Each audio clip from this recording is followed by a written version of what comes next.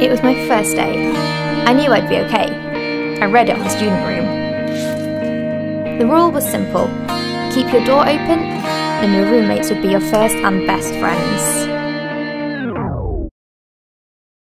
After that, I decided I might not want my roommates as friends. I got a hangover.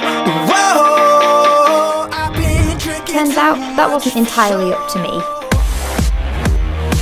Dave was your typical jock. Partied hard, drank a lot, having the time of his life in his first year. Most of the time.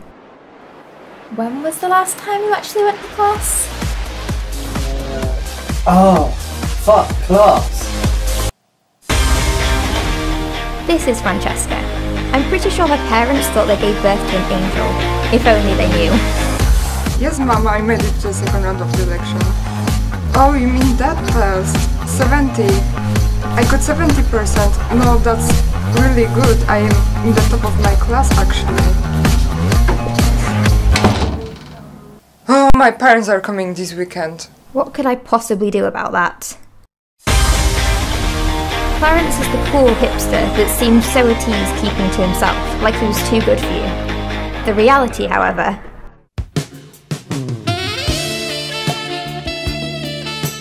You're in love.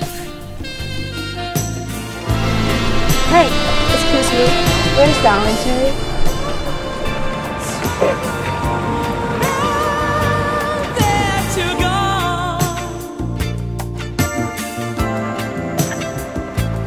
And you've never spoken to her.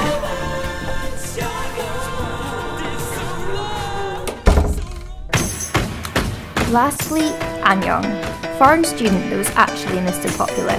Sweet, smart and outgoing. He'd keep my sanity right.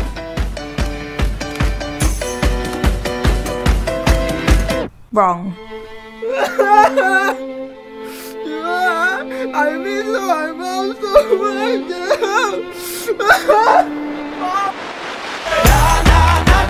In and unbelievable as these people might be, we started to figure out how to have each other's backs.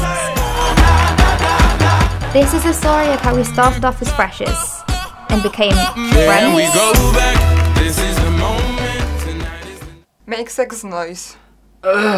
But make it more convincing. You quoting that movie, Easy A? Yes, yes, yes. Oh, yeah, yeah, yeah, yeah.